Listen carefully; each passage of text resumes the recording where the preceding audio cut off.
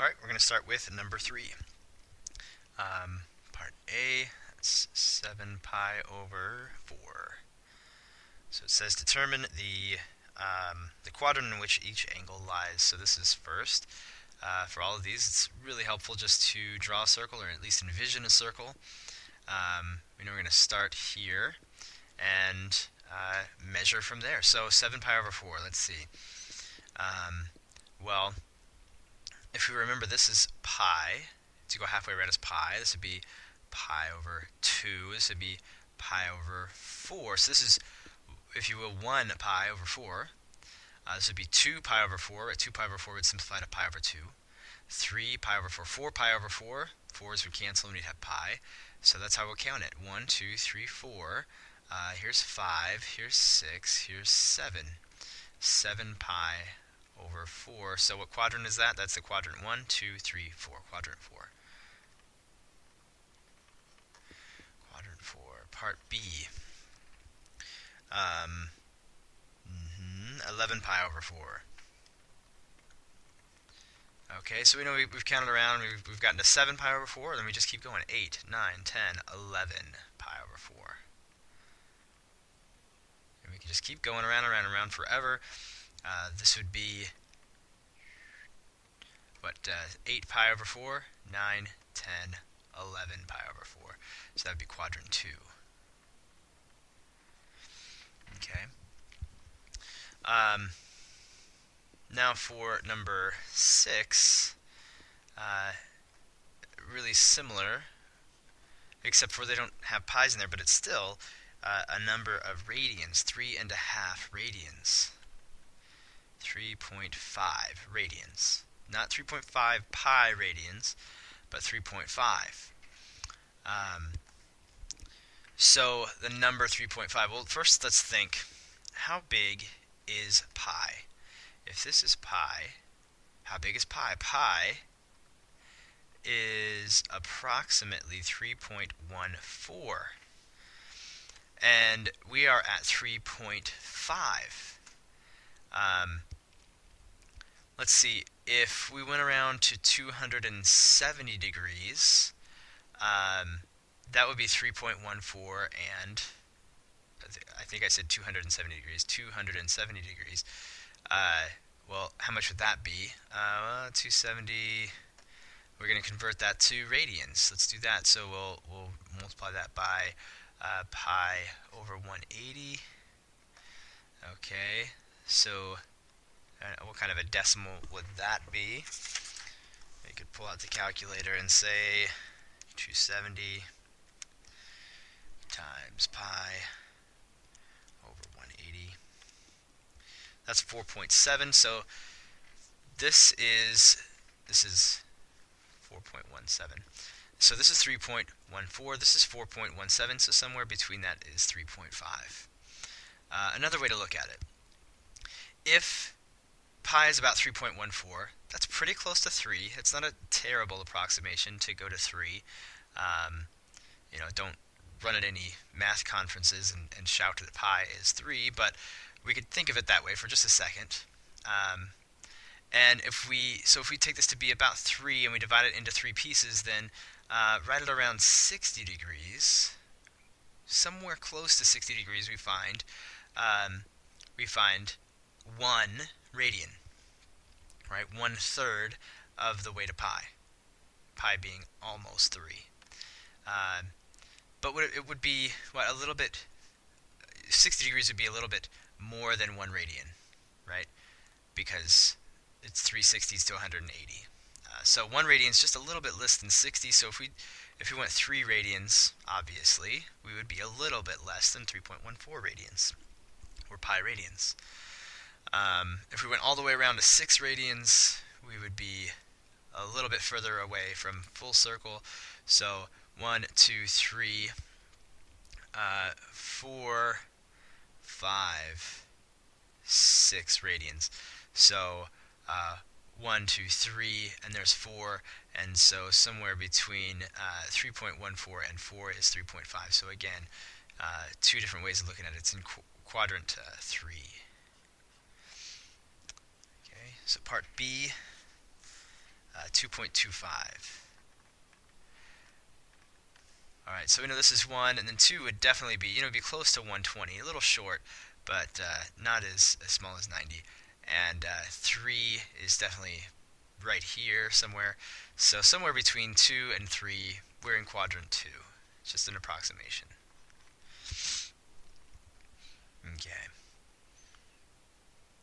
Let's see. Now we'll look at number 8. Part A. Negative 7 pi over 4.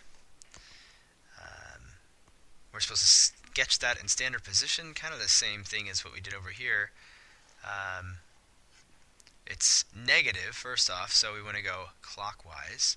So we know this would be a measure of pi over 4, just in the negative direction, negative pi over 4. Negative 2 pi over 4, negative 3 pi over 4, negative 4 pi over 4. So we're at 1, 2, 3, 4. These are, I was counting in pi over 2s. Hold on. Okay, so this is negative pi over 4, negative 2 pi over 4, negative 3, 4, 5, 6, 7, negative 1, 2, 3, 4, 5, 6, 7 pi over 4. So that would be a sketch in standard position, just like that, just with that arrow curving around and showing us where we would land. Okay, part B is negative 5 pi over 2. So here we go. So now we're counting pi over 2s. Negative pi over 2, negative 2 pi over 2, 3 pi over 2, 4 pi over 2, 5. Okay, so 1, 2, 3, 4, 5 pi over 2, negative 5 pi over 2. Just that arrow circling around like that, that would be a sketch in standard position. Starting on the right here and going negative, going the negative direction. That's it. Now let's jump down to number 13.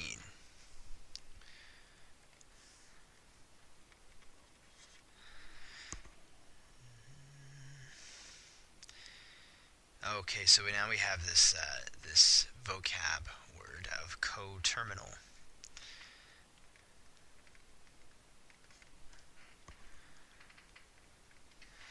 So we want an angle that's coterminal with negative 9 pi over 4. So first we should probably look at where negative 9 pi over 4 would be. So here is negative pi over 4, negative 2 pi over 4, 3, 4, 5, 6, 7, 8, 9. So negative 1, 2, 3, 4, 5, 6, 7, 8, 9. Negative 9 pi over 4 is right there. Well, if we want to find a coterminal angle, first we'll talk about what coterminal means. Here's the initial side of our angle, and we measure around until we stop, and we call that the terminal side. Okay. Well, for an angle to be equal to this angle, it would have to be exactly the same. It would have to be exactly going around full circle in the negative direction, and then 1 more pi over 4 radian. That would be equal. But we could say, we could start here, and we could just go down, straight down, shortest distance, in the negative direction, down to that terminal side, right? Now that angle is not equal to negative 9 pi over 4, but it does have the same initial and terminal side. So it has the same, that would be same ending, ending being the terminal side, so it's coterminal, same ending. So a coterminal is one that starts and ends in the same place. It just maybe it goes further, maybe it doesn't go as far to get there. So we could call that negative pi over 4. We can see that that would be the case. We could also just go the positive direction. Say go from here around to there. Right? That would be coterminal too. And we could count that off to be pi over 4, 2 pi over 4, 3, 4, 5, 6, 7. 7 pi over 4. And this is what it asks for, a positive and a negative angle that are coterminal with negative 9 pi over 4. Now, what we should notice is that for any angle, we could start here at the terminal side. And say we wanted to find an angle that was coterminal. Well, it just needs to be on the same spot. So I could like go back and kind of take away uh, um, a part of the angle to go all the way back around to where we started, right? And now I'm on the same coterminal side, but I went back. How much did I go back? You might say I went back 360 degrees, a full revolution. Okay, but we don't go back degrees, right? If we're in radians, we go back number of radians. How many radians is that? Well, I went all the way around a full circle, and that's 2 pi. Okay, so I could say go back, or if I'm going this direction, I'm going positive, right? So I'm going positive 2 pi. So I could take my negative 9 pi over 4, add 2 pi. Well, I need common denominators, so I'll take, this is negative 9 pi over 4, plus 8 pi over 4, that's the same as 2 pi. And I'll get a positive, or no, sorry, still a negative pi over 4. Alright. Well, there you go. There's a negative angle that's coterminal with negative 9 pi over 4. So that gives us this guy here. We could also just keep going. Since what we want is a positive, we've got to keep adding on 2 pi's to get back into the positive. So we could then take negative pi over 4, which is coterminal with negative 9 pi over 4, add another 8 pi over 4. Right? That's another 2 pi that we're adding on. And that would be 7 pi over 4. Alright? And that'll work for part B as well. So we'll look at part B. Negative 2 pi over 15.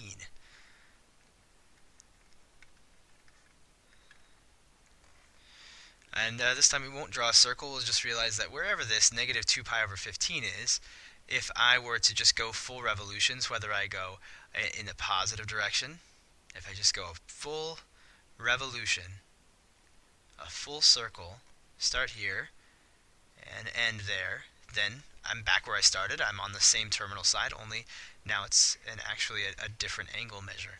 So why don't we add, since we know that we're going to want a positive, let's add 2 pi. Right? If we take negative 2 pi over 15 and add 2 pi,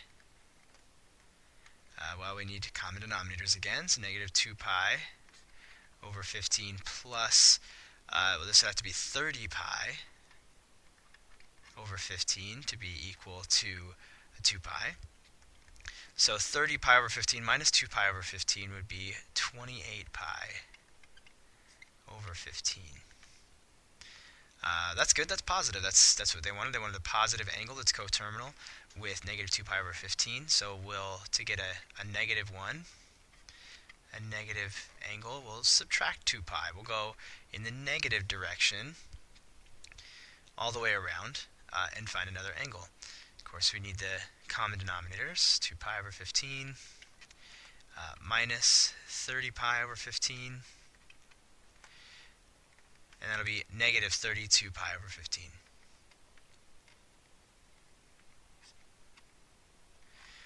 Okay, so there we go, one positive, one negative angle that is coterminal with negative 2 pi over 15.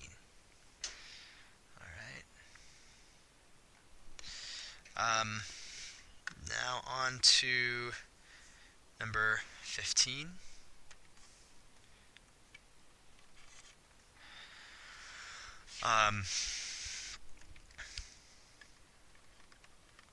So what they're asking us to do is find a couple things, one called the supplement, one called the complement.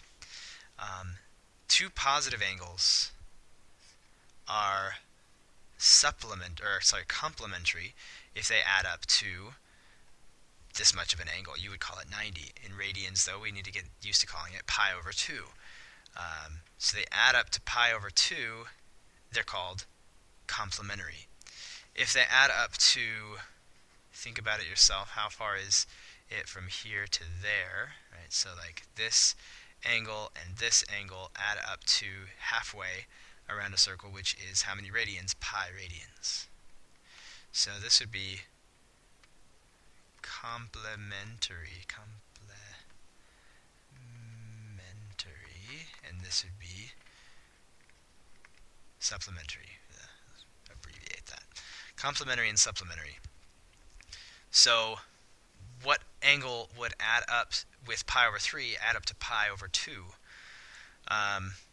Well, say this much is pi over 3, which is, it's not very accurate drawing, but say this is pi over 3, then whatever adds up to pi over 2 is the complement, or the complement. So if I take pi over 2 and I subtract pi over 3, then I'll have this, what's left over. So I'll take pi over 2 minus pi over 3. We need common denominators, so we'll multiply this by 3 over 3, we get 3 pi over 6. And we will subtract 2 pi over 6, and we'll get pi over 6. So pi over 3 and pi over 6 are supplementary, or complementary, excuse me. For supplementary, we'll go all the way to pi. We'll subtract pi over 3. Okay, but we need common denominators, so we have 3 pi over 3 minus pi over 3, and that would be 2 pi over 3. There you go. The complement and the supplement.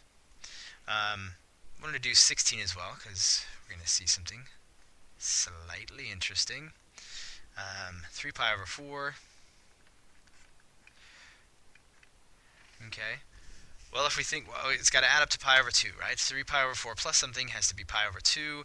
So we'll take pi over 2, and we'll subtract 3 pi over 4. We have to have common denominators, so we have, let's see, we need this to have a pi over 2, or a denominator of 4. So we have 2 pi over 4 minus 3 pi over 4. And what do we wind up with? A negative pi over 4. Okay, you might think, well, okay, so negative pi over 4 is the supplement, or the complement. But what I said at the beginning, you may remember, may not, is that it is two positive angles. This isn't a positive angle. So it doesn't have a complement. Let's see, that has a supplement. Does it add up? Does this add up to, with another positive angle, add up to pi? So we'll take pi minus 3 pi over 4. Of course, we have to have common denominators, 4 pi over 4 minus 3 pi over 4, pi over 4. That's positive, so yes, pi over 4 is the supplement of pi, or the supplement of 3 pi over 4. 3 pi over 4 plus pi over 4 is pi, and so they're supplemental angles. Okay. So now we do a lot of the same stuff as we just done for radians. We do that same thing for degrees. Number 24. We're going to determine the quadrant that they're in. So part A is 87.9. Okay, so we look at our circle, we say, okay, this far is 0 degrees. If we measure this far, we're at 90 degrees. Well, that's past 87.9. 87.9 is really close to 90 degrees, just not quite there. So we're in quadrant 1. Okay. Let's see, next would be part B, that's 8.5 degrees. Well, 8.5 degrees, we barely have measured anything when we're at 8.5 degrees. We measured from here to there. We didn't go very far at all.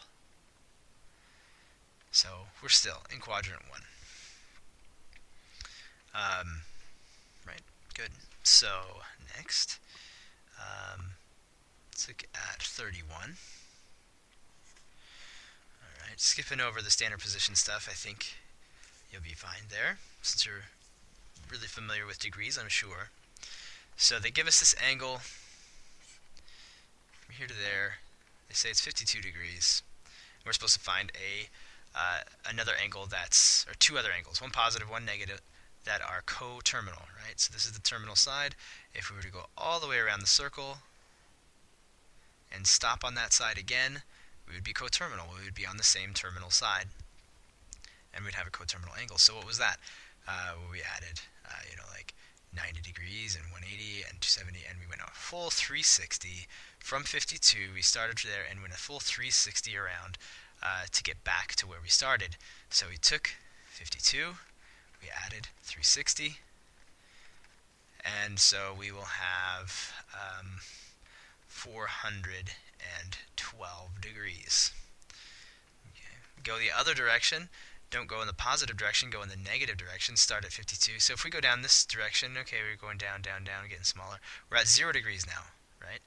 And then we just keep going and going and going all the way around, 360 degrees in the negative direction. So we took 52 degrees. We started going back in the negative direction. We went a full 360. And so there we go. And that is negative 396 degrees. Negative 308 degrees. Negative 308 degrees. Alright, so that's coterminal for 31. 31 has part B, so part B would be, what angle do we have there? Negative 36. Right. Shows you an angle from there to there. They say it's negative 36 degrees. If we go full circle, keep going in the negative direction. We should have kept going all the way down to the same terminal side. Negative 36 minus 360 would be negative 396 degrees. If we wanted to find a positive angle, then we will start here and go in the positive direction, 360 degrees. Negative 36 plus 360 degrees. That would equal 324 degrees. So you can see that if we keep adding on 360 degrees forever and ever and ever, multiple times, we'll keep finding angles that are coterminal. They have the same terminal side as negative 36. But they'll just be getting bigger and bigger and bigger. But these are just two, the negative and the positive, and there we go. Next 35.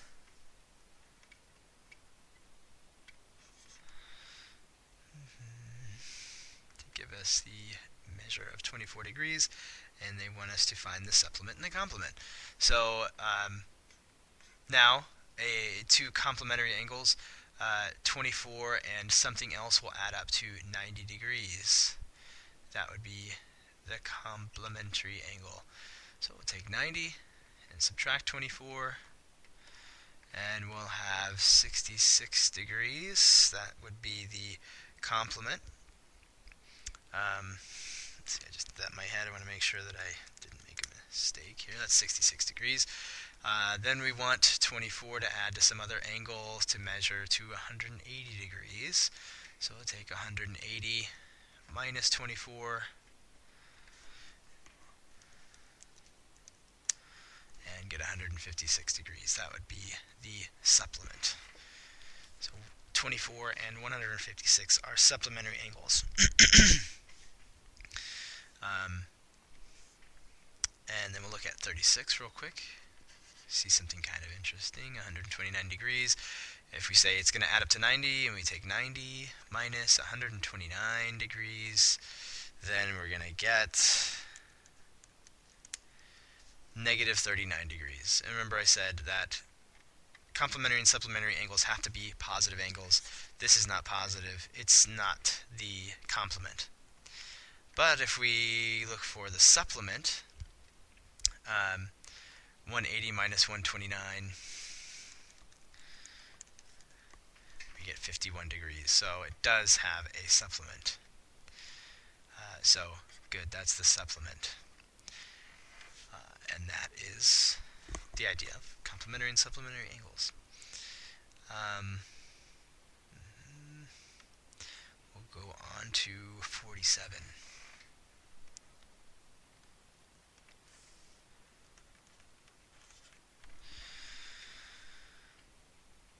to convert from degrees to radians. So 115 degrees.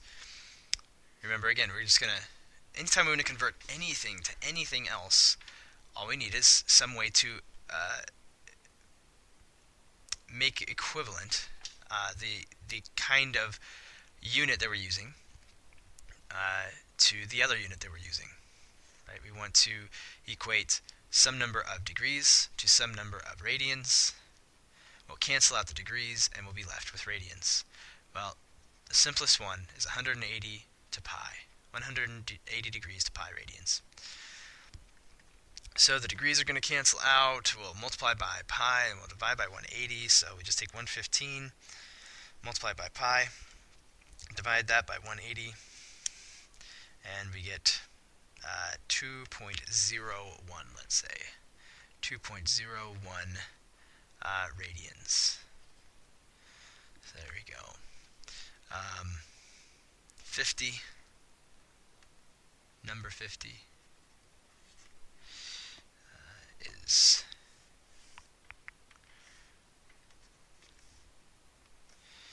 negative 46.52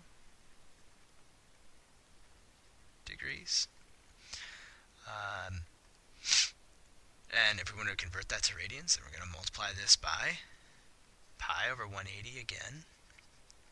That's because it cancels out the degree measures, and we're left with whatever we're left with. So negative 46.52 times pi, divide that by 180, and we get negative 0.81.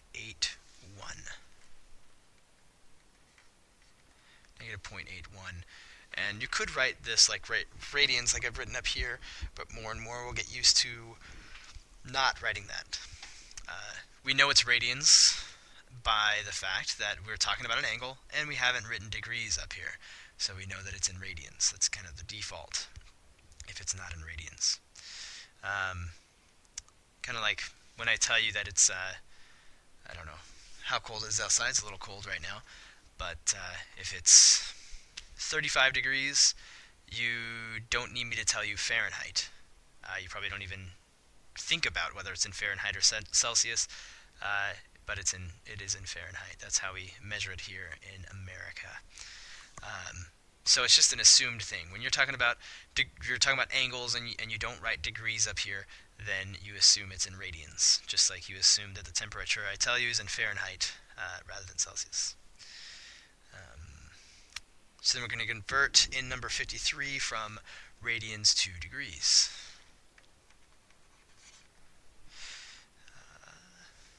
Pi over 7 radians. Converted to degrees, well, I want to cancel out those radians and convert it to degrees. Get those radians to cancel out. Now here's a thing that confuses people, and I believe, sorry, I'm talking to myself. The thing that people confuse is to equate pi, right, the number pi, to the angle unit radian. Okay, so what I'm saying is they think, or in their minds, they don't make a difference between the number pi being in this fraction and radians being the unit. They think of pi as the units. Pi is not the units. Pi is a number, right? So the number pi cancels out. But really what we're doing also is, right, assumed that there's this little radian thing here. We're canceling out the radian units, okay? So there's not always going to be a pi when you're measuring in radians. That's not the unit measure.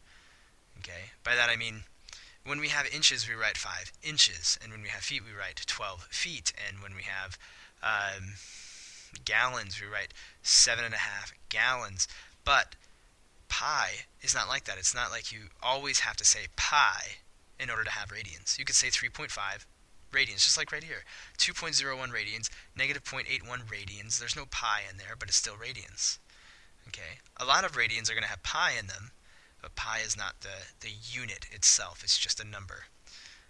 So anyway, forgetting all that, Now we have left 180 and 7. Everything else is canceled out. 180 divided by 7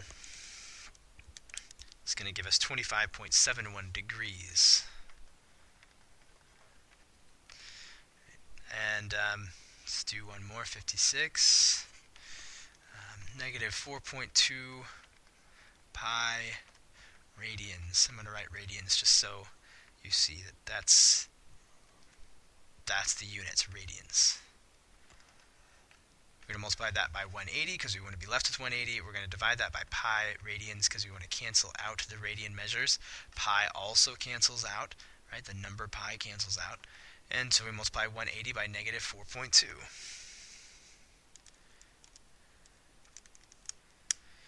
Negative 756. Okay. Now let's go on to 71.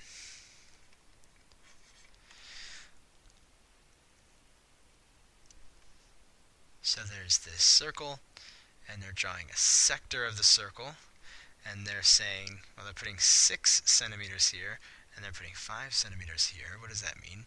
Well, the 6 here means the arc length, right? And this is the radius. And remember in the previous video we said that the arc length s, which is a weird letter to use, but the arc length s is equal to pi times r, where pi, or not pi, excuse me, theta times r, where theta is an angle measure, and we're measuring it in radians. But they're saying to find the angle in radians. So this formula is kind of reliant on this being in radians.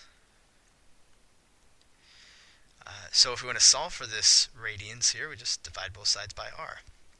So s over r would give us the angle, and that angle would be in radians. If we wanted it in degrees, we'd have to do some conversion. But for now, when we divide s by r, we find theta. So if we take the arc length 6 and divide it by 5, that's it.